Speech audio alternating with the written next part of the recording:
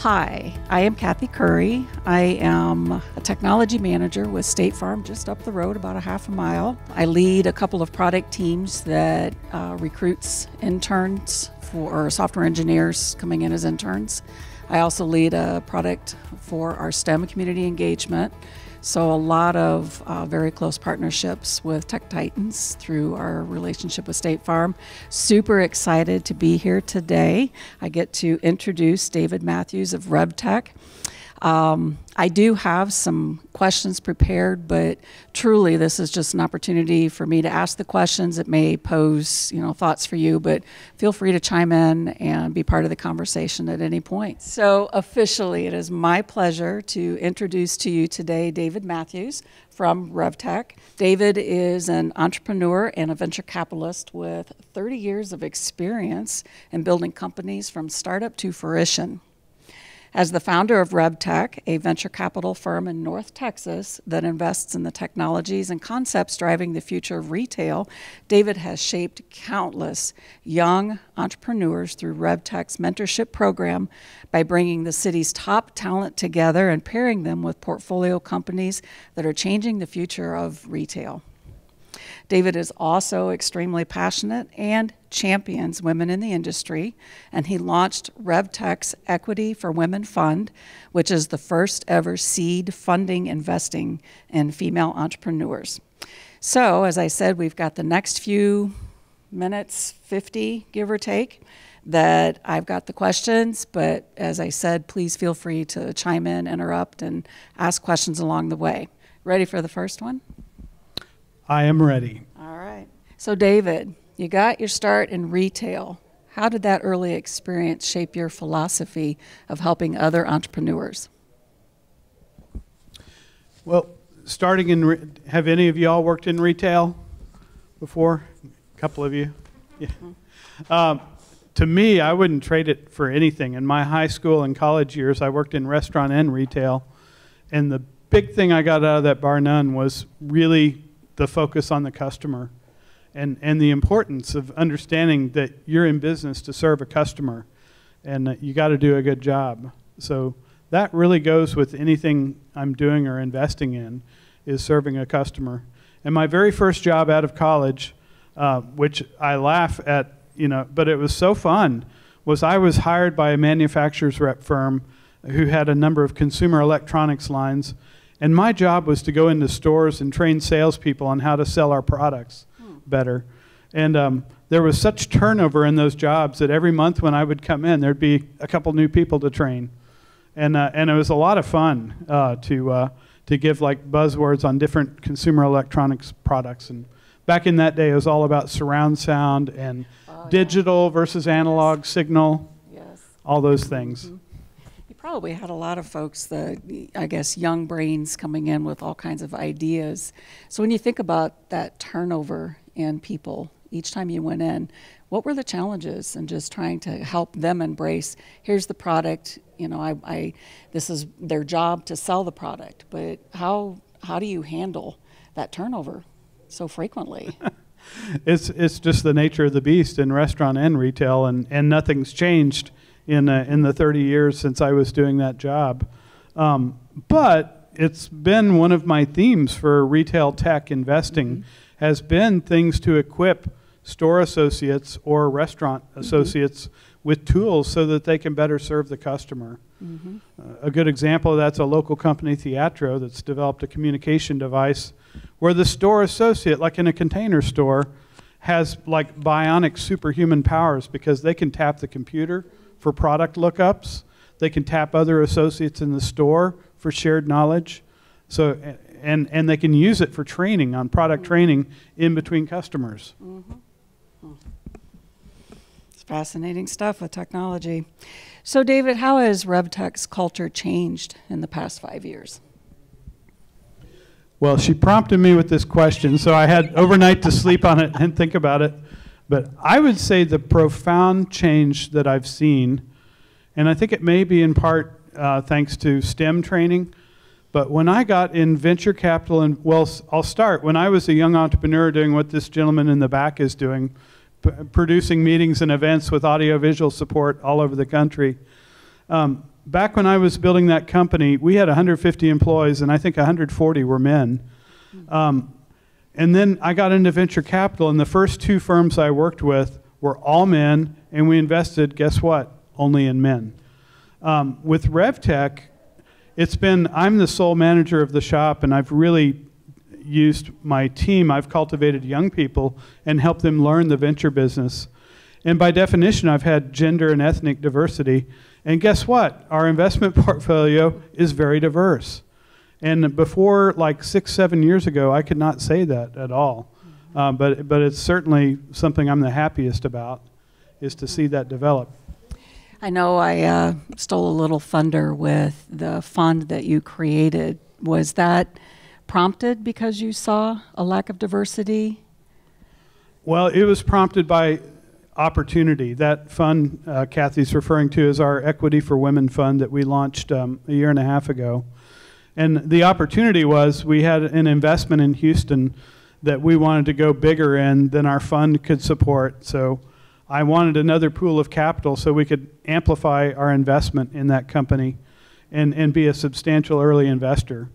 Very exciting company. They have they use blockchain to provide transparency for the supply chain for coffee, for diamonds, for all different sorts of things. So that was one on the deal side. Then on the team side, I had a young woman working for me. She was 2 years out of college, her first job in venture, and I wanted to accelerate her learning curve. So creating this Equity for Women fund gave me an opportunity to put her on the investment committee to not just champion deals, but to have a vote, a decision in the deals we did. Oh, that's fantastic. You had me at diamonds. Can you elaborate on that? All right. So David, this one's a long one, so bear with me. To date, RevTech Ventures has funded over 50 companies, has had 5 successful exits, and has 7 now. 7 successful exits, and has driven over $250 million of early stage capital formation. Over $500 million now, but stats get out of date real quick. That's just since last night. The firm has created an impressive mentor network with over 100 entrepreneurs, investors, and retail industry executives. How are we doing on 100? Are we close to that, or? Yeah, we're holding steady there. Okay, all right. So given all of this came in under your leadership, how do you want to be remembered? Well, yeah, I want to be remembered as the, venture cap in the world. You have angel investors and venture capital investors. And do you all know where the term angel came from? It really came from differentiating from the venture capital investors who are demons, I guess. Oh, wow. So I want to be remembered as the most angelic of the demonic venture capital investors. As the difference, angels bet with their own wallet, and but venture capitalists raise money from other people, and if they do a bad job, they're fired. So venture capitalists tend to be a little more severe in how they work with startups and how quickly they'd pull the trigger on firing a founder. To me, it's like the last thing in the world I do, because I'm doing the investment because of the founder usually. So what informs your investment thesis? And what would you tell a new CEO the key ingredients are for fostering culture and innovation at a company? Wow, there's a lot to unpack there. We've got plenty of time, really. We're only 5 minutes into this, and we're... We've blasted. Halfway through. Nice, nice. Right? Well, let me think about it, because there's at least 2 parts to that question. The first part I heard, what informs my investment thesis at RevTech, and it's really all about the entrepreneur and the value proposition they're bringing to the market. So with the entrepreneur, what I was talking about the Beatles before we started and watching that Get Back sessions on Disney Plus over the holiday.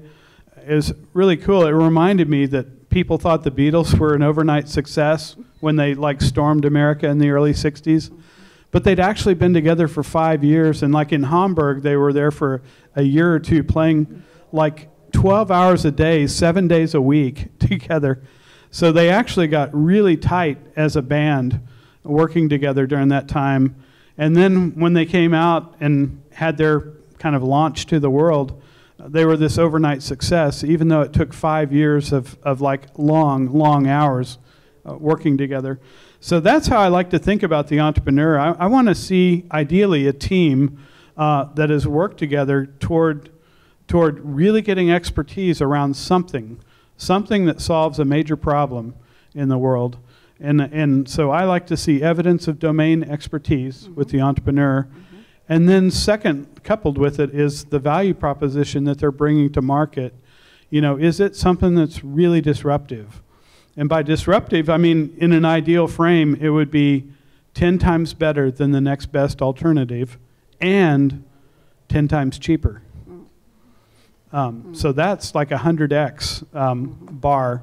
Not many things get that high, but you think about the things that have made the most profound difference in your experience. We take our mobile devices for granted now, but boy, when those things first came out, it's been 15 years now, can you believe it? It was a game changer, right? Yep. You suddenly had like your record player, your camera, your computer, all in one device. Everything all in one device in your hand. So that kind of disruption is what we're looking for.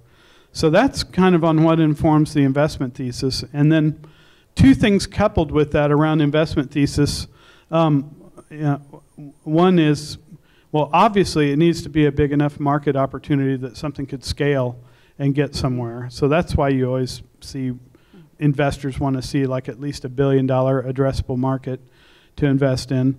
But what I like to see is, can this company scale efficiently with capital?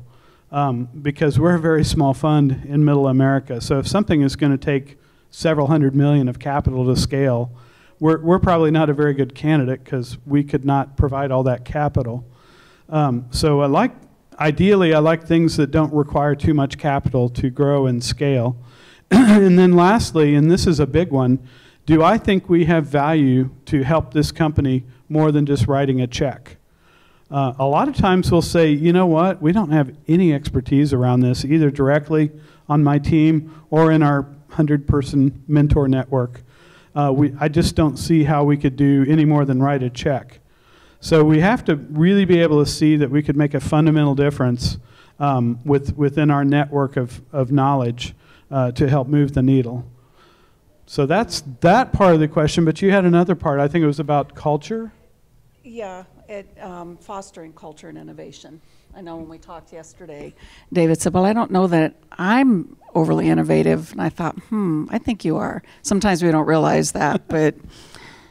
Well, I think the biggest thing to me the last few years has been really driving alignment of understanding.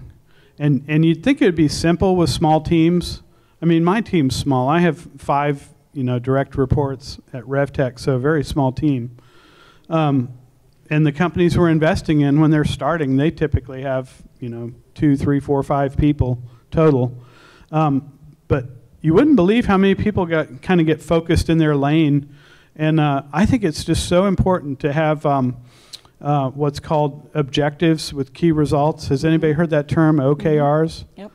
A very famous venture capitalist in another league than me on the West Coast named John Doerr, who was behind things like Google, wrote a book about objectives and key results. And we've really adopted it at RevTech, and I really push it out to all our portfolio. The beauty of it is everybody creates a set of OKRs and reviews them regularly, from the CEO down to the person making coffee. And if you have those known through the company, everybody has the opportunity to be in really good alignment because they know what each other's objectives are and the metrics that will be achieved to signal achievement of those objectives. And I've just found it to be a game changer for my small team and for companies that we work with. So talking about OKRs, an important part of that process is looking back. How did we do? Where could we make improvements? Does your team also go through that type of exercise? In our world, we call it a retrospective. We could do better at that, Kathy. We definitely do annually at the end of the year. How did we hit our objectives for the year? But not as well during the course of the year. What I think we do better is adjusting course during the course of the year, because reality on the ground changes all the time. And if you have these OKRs that are baked in for 12 months and rigid, it can be really tough. So I think we've gotten better about sitting down on at least a quarterly, but generally monthly basis to kind of review OKRs and do we need course adjustment.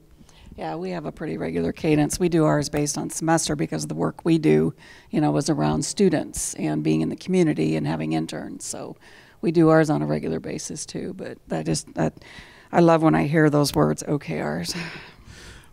All right. I mean, the things that drive dissatisfaction of employees in jobs, more often than not, is not that the job sucks. It's that the visibility on what's going on and what's my goal. Yeah. Yep, very true. So, David, how do you feel the startup community in DFW is doing at present? I got a chance to sleep on that one, Kathy, because I didn't have an answer when we talked yesterday. She gave me a lovely prep call yesterday so that I wouldn't be like a deer in headlights with anything. But I think the startup community in Dallas is as ever-changing as startups themselves are.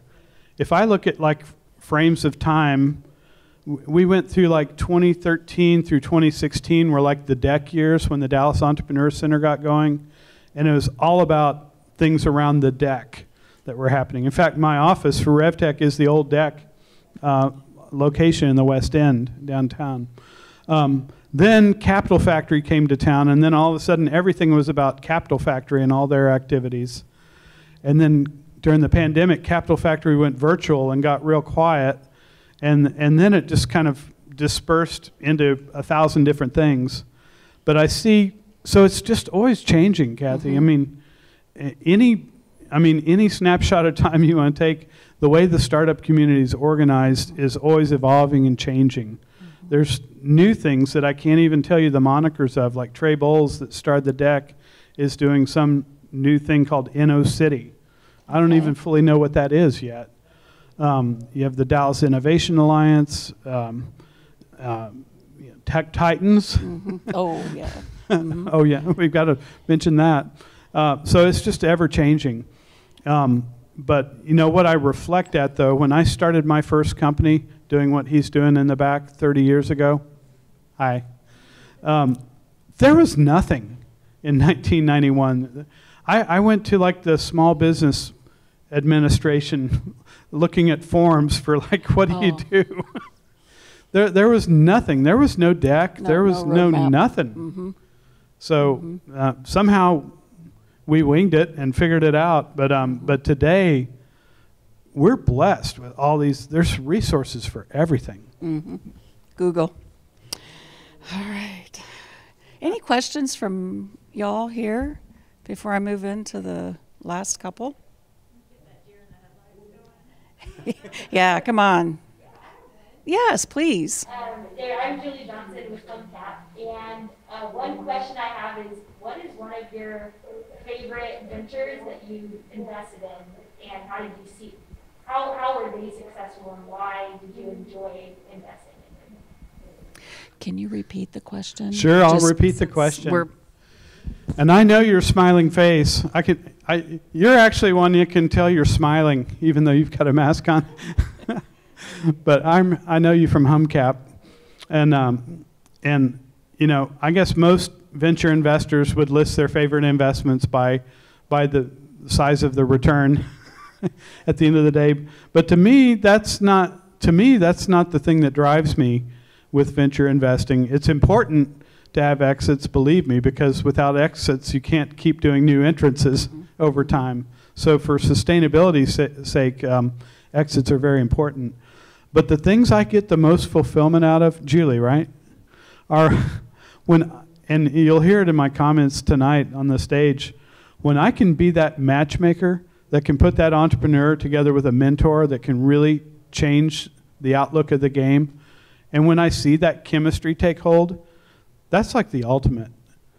And my best successes, not coincidentally, have been the ones where I've been the most fortunate in getting that mentor-mentee recipe correct. So an example of that would be, I'll just pick one of them because they're all fun to tell about. But one, there's this guy who was the COO and CFO. He had both roles at Pier 1 Imports in Fort Worth. His name was Kerry Turner, and I had a guy who was helping us with real estate stuff or something offered to introduce me to him. He knew him, and he made a couple intros, and I reached out and tried to follow up a few times. Kerry never returned an email, a call, or anything after a year of outreach. So I thought, well, sometimes it just doesn't work. But then I read in the newspaper, Kerry Turner has retired from Pier 1 Imports. He left abruptly, and you know what, Julie? The very next day he showed up at RevTech. Oh, wow. He said, I got your outreach, and I just was too covered up to really respond. I wanted to because I very much would love to be a mentor, and I'd love to learn how to mentor. And it was a eureka because at that very moment in time, I had done a new investment in a technology called Door Technology that did analytics to track traffic through the door of a store to transaction, to track that conversion rate of traffic to transaction. And Kerry said, oh, I'd love to get in on this one because traffic analytics was the best thing I did in my 20 years at Pier 1, the thing that made the biggest difference. So he became a mentor to that technology company. Then at the same time, I had a new investment in a home decor startup called The Citizenry downtown. And I'm like, Kerry, this is like next generation Pier 1 Imports. These two women are finding artist communities and designing, great consumer home decor products from around the world. But they really need some guidance as much on what not to do as what to do. And he became an early mentor, board member, and investor in the company and really changed the game there. So I got a twofer out of Kerry Turner after a year of no return calls. A twofer. So I'm curious, you mentioned Pier 1. What happened to them? When he left, did everything go in the tanker or what? They were going dramatically the wrong direction when he left, which is probably why he left. Mm-hmm. But he was kind of like the guy holding the whole thing the pieces together. And when he left, they were out of business pretty quick because he left in 2016 and they were out of business in 2021. Mm-hmm. They're gone. Yeah, very sad. Okay. So what do you tell young entrepreneurs today about getting started? Just go. Ready, fire, aim. That's how I've always done it. Well, definitely solve the equation of having something that's going to solve a problem for a customer. Okay. Because business is all about serving a customer. Okay. I fibbed. That was the last one. I'm off easy. Save the best one for last, right? I'm off easy here. Oh. Does anybody have a zinger? Right. I'll throw in. You just said that, about serving the customer. And I think in retail, the technology replacing people is very evident. So do you have any comments on what that's going to do to the customer experience? Yeah, that's a really good one. That's a thinker. You think about the onslaught of Amazon over the last 25 years, and they've really hit, the growth is totally driven by having more selection at lower prices delivered faster. So they've taken each of those about as far as they can be taken. Which, there's been no growth engine in retail like Amazon, period. But not a lot of that. It is about giving the consumer a great experience. When you get more selection at a lower cost, delivered faster, those are three pretty big check marks. But Amazon is now in the business of figuring out how to be a retailer. You know, they're opening up a store down the street at the Galleria. I read Maria Halkias in the morning news was speculating whether it would be a bookstore, or they have like a 4 stars concept. They may have one of those at Legacy West. But 4 stars is like the things on their website that get 4 stars or above rating. But then they have a third concept that's more of a convenience store that's Amazon Go. So Maria was speculating about which of those concepts it would be. But I bring that up because Amazon, and of course they bought a little chain called Whole Foods as well. But Amazon for the last 5 years or so has been dramatically trying to figure out how to really be in the customer service business around consumer experience. And they're not necessarily a whole lot better than anyone else. Companies that have found a way to survive or thrive in the Amazon age have been ones like I mentioned earlier, Container Store with Theatro. Container Store is really big on getting top quality store associates, really training them more than store associates get trained at any other chain, and really empowering them. So as a result, they've been able to hold their own in the age of Amazon, even though what they're selling in those stores, I mean, I'm pretty sure all those things you could find an equivalent on Amazon. So I don't know, does that come around to answering your question? I think there's neat opportunities that are ways that provide that red carpet customer service. And I think if I interpreted it right, it's more of the replacement of people by automation. Did I catch that? Yeah, like is that good or bad, or how do you weigh it? Mm-hmm. I really wonder how this current moment of delivery everything is going to play out. My wife and I are not so much at this, but our son is currently living with us, and he's 26, and everything comes delivery. He gets 10 deliveries a day of everything, anything and everything. That to me is a puzzler. So much of the workforce has shifted over to people that are driving things, and people prefer driving things over people. So the delivery of things has really, I mean, it's just massive now. We drive down the road, I mean, how many of the cars we're driving alongside are people out delivering something?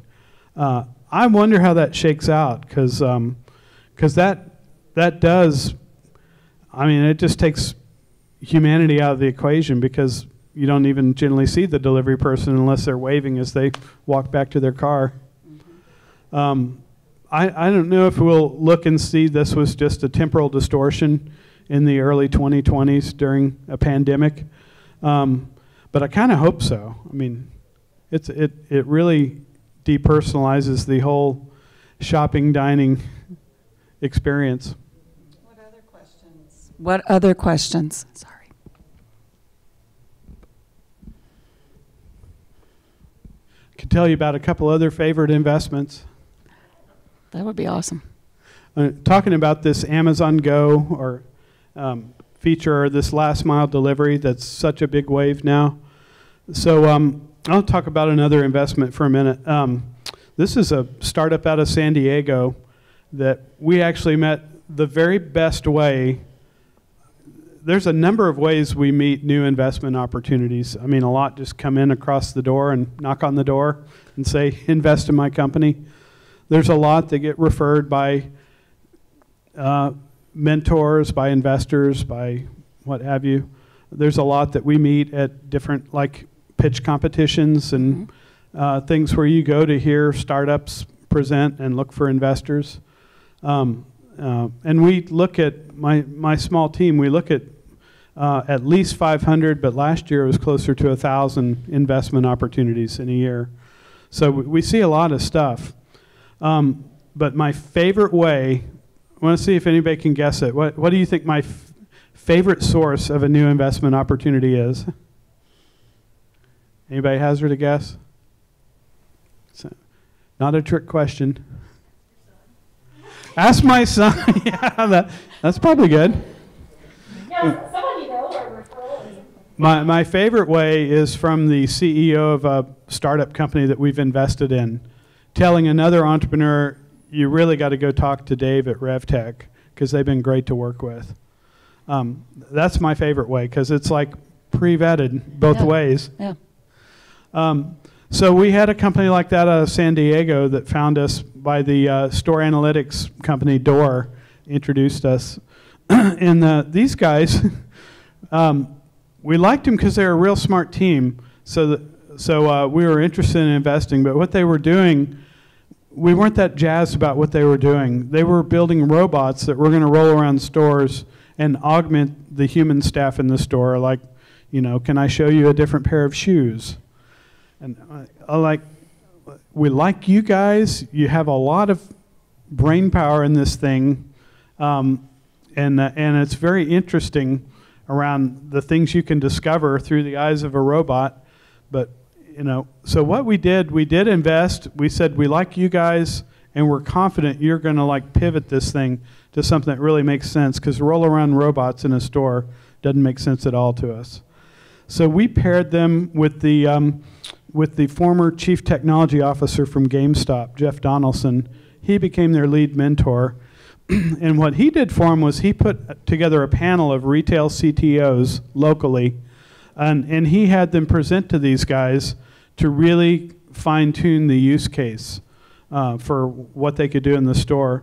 And what they wound up coming up with was abandoning the roll-around robot concept and getting to the essence of what their value really was, which was machine vision. They were very good early movers around having the ability to take the input to a camera and really determine what's happening here in terms of movement, in terms of action, in terms of intent. So they developed a consumer tracking engine and really went down the path of automated store technology. We introduced them to the venture arm of MasterCard at the NRF trade show, and MasterCard Ventures became an early strategic investor in them. And they started getting pilot stores teed up. Everybody wanted, State Farm probably even wanted to do one, but everybody was lining up out the door to have these guys and their competitors, and they have several competitors that are well-funded. But a lot of pilot store opportunities. These guys did them for Rite Aid Drug, Dunkin' brands. I could go on and on, about 10 different brands, mostly around food, convenience, drug, those categories. And they would do these pilot stores. They did one on a military base. They did one on a university campus. They did one in the Glendale shopping mall in LA for Rite Aid. And the problem with these stores is all these companies just wanted to put their toe in the water to say, yes, we have an answer to Amazon Go. But clearly none of them felt the pressure like we better do something here, because they all just did their pilot store and then just kind of sat there like they checked the box and everything's good. Like, well, we can't really build a business off this. So these guys, what are we going to do? They'd raised $40 million from SoftBank, but they were plowing through it pretty quick with 80 high-end engineers on the team. So they were burning through that money really quick. And during COVID, they just had this epiphany of, we got to own our destiny. We're going to open our own store. And so they did Valet Fresh in downtown San Diego, where they are, and did their own convenience store model. And all of a sudden, they have people from all over the world flying in. How are these guys doing this? Because you can tag in the store with their app, grab whatever you want off the shelf. You can pick things up, put them in a different place. You can put things back. You can try to mess with the system all you want, but it's pinpoint accurate on the transactions. So what's wound up happening with them is they're now, all these last mile delivery companies have all these things called micro-fulfillment centers or dark stores. These are stores like warehouses, basically, that are conveniently located to be close to the customers, where drivers can go in and grab stuff and fill the order and race off to go deliver it. But none of these companies, GoPuff, Delivery Hero, Gorillas, DoorDash even, None of these companies are making money. They're raising billions and billions and billions of dollars, but they're not making money because they don't have systems in place. I mean, they're just flooding inventory into their stores. They throw as much as 10% in the dumpster because they don't know what's coming or going.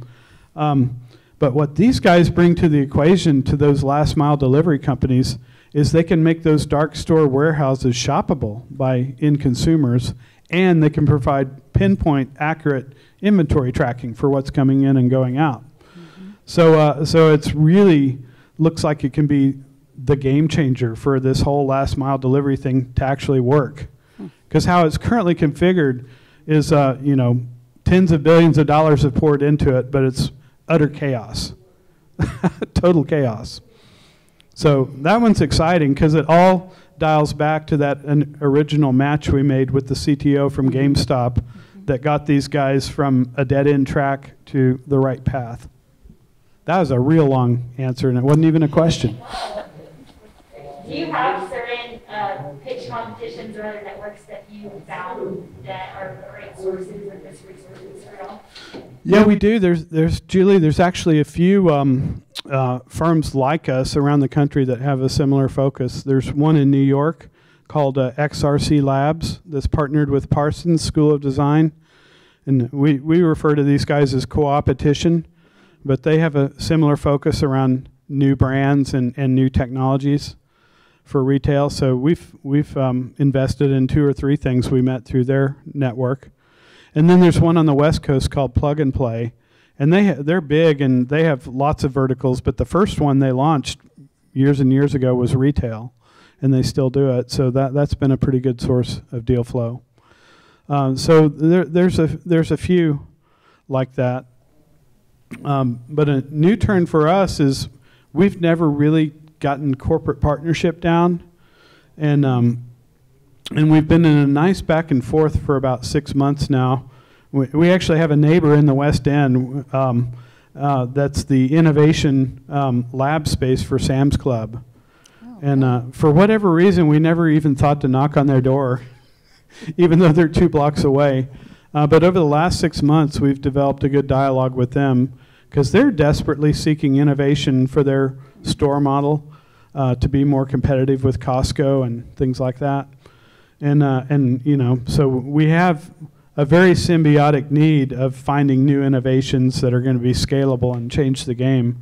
So we're increasingly working together on that discovery process of new deals.